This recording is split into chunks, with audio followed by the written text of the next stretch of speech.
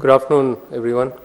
This is not just another conference strung together for just pulling a crowd for some odd reason.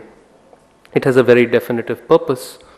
And the purpose is to make a clarion call that look people, look parents, look citizens.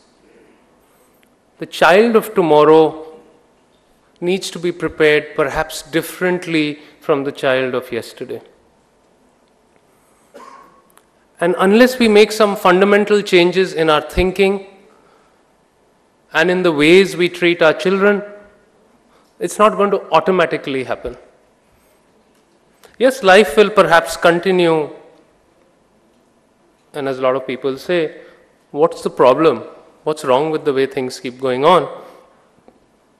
But I think what will you miss out perhaps is on the great opportunity which is there in front of us, is to really unleash the potential of a very large number of children, not only in our country, but all over the world.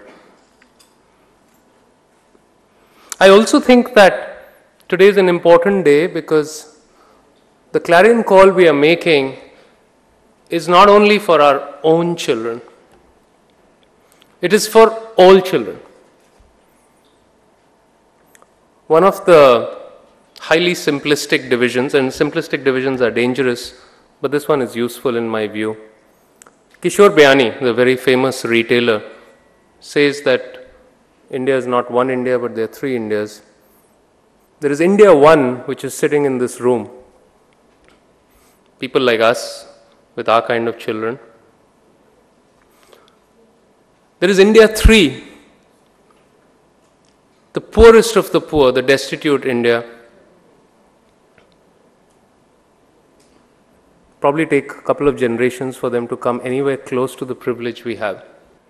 But the India I would like to dedicate this afternoon to is India 2. The one which sits between these two. The India of the people who are not in this room but just outside. The maids, the drivers, the watchmen, the blue-collar workers, the people who brought us here, who take us back, the rickshawala, the autowala. This is a very, very large India.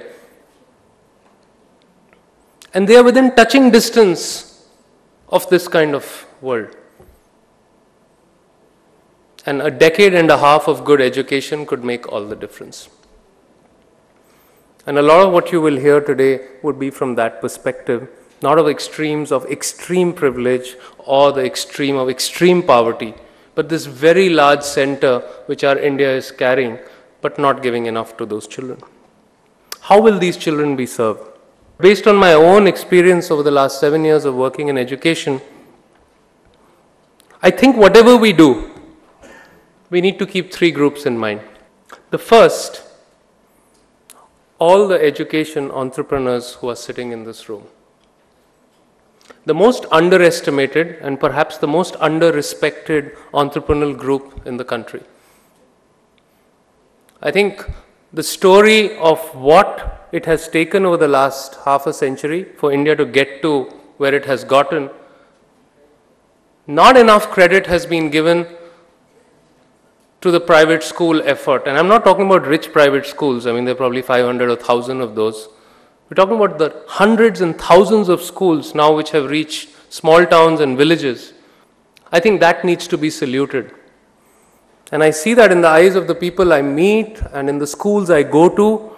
And I think maybe India needs to shift in its notion that making money while teaching is a bad thing or an evil thing.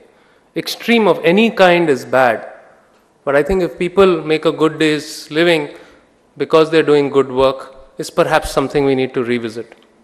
I was at a dinner last night where I met a very interesting person, the person who runs Penguin in India. And he said he's been in Delhi for a few years, but he's been coming to India for the last 2 decades. So I said, oh great Mike, so what do you see has changed in India over the last 2 decades? He said confidence. So the most visible difference of coming to India is the confidence. You meet people and the feeling you get is the way America was probably in the 1890s. The feeling you get is, I can do it. And to me, this group of education entrepreneurs stands for that kind of attitude. I can do it. No government support, very difficult business model, hard to manage ends, hard to find teachers, but I will go on and make it work somehow. And the motive has to be a little bit more than making money. Otherwise it doesn't make sense.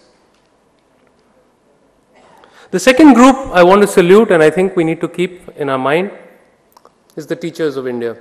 I returned to India after doing whatever I did with starry eyes and wanting to change the world and with a sharp tongue. And one of the things which came easy to me, which comes to a lot of people, is to criticize teachers and what's wrong with them. Till one day I ended up in a small school in southern Karnataka, and I walked into this class 3 classroom, and they were taking me around as Howard Gardner's student and saying, oh, he went to Harvard and all of that. And this 22-year-old girl who barely spoke English gave me the chalk and said, sir, can you teach this lesson better than me? Every color that is conceivable crossed my face. And that's the day I decided that I need to enter the classroom, and that changed everything. Which is when I met the education minister, Mr. Sibal. I said, Mr. Sibal, one thing you do, get into the classroom. Otherwise you have no idea what you're talking about. And I suddenly realized for me to teach a 45-minute period well was hard work. None of the big names, Harvard University doesn't come to rescue you, your B.Ed doesn't come to rescue you, you may be some fancy person somewhere. It's very hard. And I had colleagues, women teaching 8 periods, 9 periods, 10 periods. They'd probably fought with their mother-in-law in the morning, taken the bus to work, go back and cook, 3 kids to take care of. And in spite of all my motivation, I frankly did not know what was happening to more than half the children in my class. So I think what teachers need is support and help and specific tools that can work in the classroom. Everything else is, thank you very much. We've heard this before. Finally, I think it's hard to remember when you're doing something hard, and all of you are, and I certainly am. Every cell in my body knows I'm doing something very hard.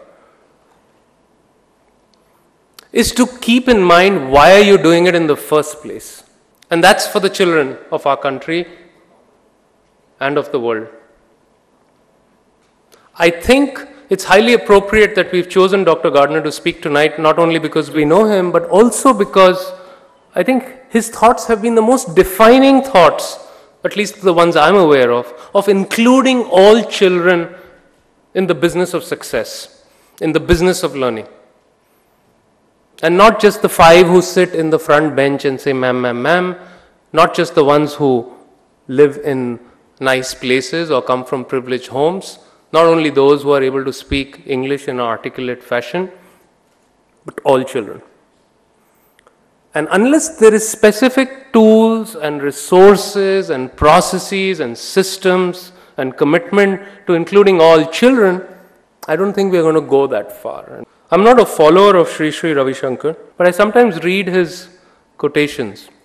He says, love is a word which is overused and understood. Love is when you don't see anything wrong with someone. If somebody says he is like that or she is like that, you say, so what? Others also do something like this. I think if you think about it, maybe tonight, tomorrow morning, you may have an insight like I did. I think that's a very useful insight to think about children. And I wish all our children could have a future where people would say, there's nothing wrong with him. Others do it, so what? He also does it. And true love for the child is the beginning of possibility. So here's to creating schools for tomorrow where every child can be loved. Ladies and gentlemen, thank you very much. I'm honored by your presence.